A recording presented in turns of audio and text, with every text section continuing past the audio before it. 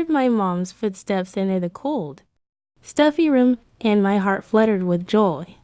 She sat down in the chair next to my bed, and it creaked under her weight. It creaked under any weight.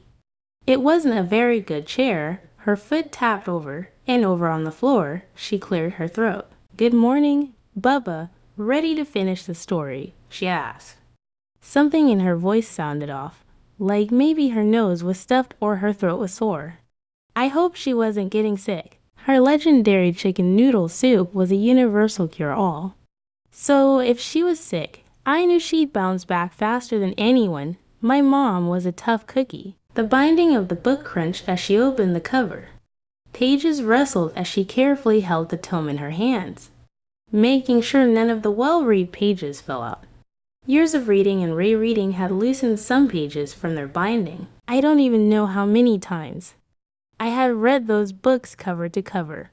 And once again we were wrapping up the saga of the boy who lived, even though I knew every word. I couldn't wait to hear her read it to me. I looked forward to it every day. My mom always attempted to breathe extra life into the characters with her interpretation of their voices. Many people picture and hear the voices of the actors from the movies, but not me. My mom's characterization held a special place in my heart. She used different voices for each character, creating a vivid image in my mind. She lowered her voice for the giant, made a shrill falsetto voices for the elves, and everything in between. Today was different. She put some effort into her reading, but ultimately it was subdued. Her pacing was off. Her voices had less umph. She must be getting sick. There's no other explanation. Regardless, my mind latched onto her words and reveled in them. A world of magic and wonder quickly assembled in my mind's eye, and all the players in that world populated instantly. Nevertheless, my mind wandered. It did that a lot lately, partially because I was so familiar with the story I could recite it back to her, but also because my brain just did that sometimes. I would check out and visit another planet for a while before returning to her. I think the doctors have a term for it, but I forgot. A climactic spell-slinging battle erupted from the pages, and I placed myself in the center, dodging each spell and casting my own to thwart the forces of evil. I threw lightning bolts, rolled under gouts of fire, deflected fatal curses, and more while she read. Many times I thought of what I'd do with real magic. If I'm honest, I totally use it to annoy my sisters. My older sister, Shauna, spent most of her time in front of the mirror messing with her hair and makeup. I guess for girls that's fun. It would be even more fun to cast a spell that gives her a big fat pimple on the tip of her nose, or one that makes her hair all frizzy. She hated when her hair frizzed up. She said it made her look like a Pomeranian after being blow-dried. Maybe I could cast a spell that made a rain cloud follow her around like in a cartoon. That would be pretty funny. My younger sister, Alia, always wanted to do anything I was doing. If I was playing a game, she wanted to be player too. If I was doing homework, she tugged at my elbow, wanting to help. If my friends were over, she wanted to be the center of attention. Maybe I could send her to another dimension, or make a copy of myself for her to follow. I'd tell him to walk to the next city over or something, so she'd be far, far away.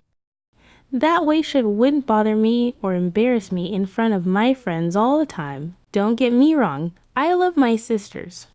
I'd go up to bat for them any day of the week.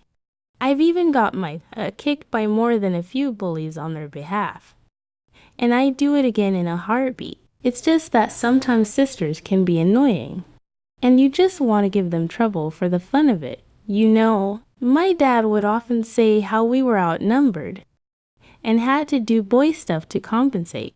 I think it was just his way of getting to spend time with me because I was the only boy. He loved letting Aliyah do his fingernails and help coach Shauna's gymnastics team. Clearly he didn't mind doing girl stuff. Mom hated when we called it girl stuff. There's no such thing as boy stuff or girl stuff. She'd say, just things people like to do. Like the white Cadillac Shauna Dad and I were fixing up. I always thought of cars as a boy activity, but Shauna really took an interest in it. My dad promised he was going to give her the car when she got her license, so long as we got it working first. It was a fun project. Each week we'd get an additional part or two in the mail, and Dad would explain to us how it worked and where it went under the hood. Shauna was great at understanding the mechanics behind everything. It always impressed me. Dad would explain how, say, a carburetor works, and she'd soak it up like a sponge. I wanted to understand, but sometimes my brain just couldn't wrap around such complicated machinery. Don't worry, bud. It'll all click one day, Dad would say. While daydreaming, I realized I hadn't heard from Dad in a while. I thought about it, and the last time I heard from him was when we went for a test drive in the Cadillac. He wanted to make sure everything worked properly. Before showing it to Shauna, wanted to make sure everything was safe. He took me on the test drive, and we found a hill that was so big, it felt like we were on a giant roller coaster, whizzing past trees and power poles with the windows down. The car kept going faster and faster. My dad almost seemed scared as we approached the bottom of the hill at full speed. Why hadn't I heard from him in so long? Evenly paced footsteps entered the room. Mrs. Abernathy, a word. A deep and somber voice said it was my doctor. He never sounded happy. Maybe he needed to spend some time fixing a car with his dad or reading his favorite book. That always made me happy. Mom's chair creaked as she stood up and walked over to him. Yes. What is it? She asked. The doctor cleared his throat, and somehow the tension in the room grew taut as piano wire. Did your insurance company speak to you? He asked. They did, Mom replied. And you understand everything they told you? I do. Right. I'm sorry. Did you want to be here when we do it? Some people like to hold their loved one's hand as they go. Yes. Can I please finish the story? It's his favorite. Of course, take your time. I wasn't sure exactly what they were talking about, if I'm honest. My mind drifted a bit during their entire conversation. My foot itched and I couldn't scratch it. Hard to focus when your foot itches. Mom sat back down, took a deep breath, and opened the book again. Her voice changed even more now. It caught in her throat, and her nose got snotty. My gut sunk to the bottom of the ocean. She'd always cry when she had to leave. I loved her visits, but hated when she cried. I couldn't imagine why one would be sad when reading about the boy who lived, with such a rich and detailed world for one's mind to play in. The idea of sadness was simply crazy to me. Even so, she cried until the story finished.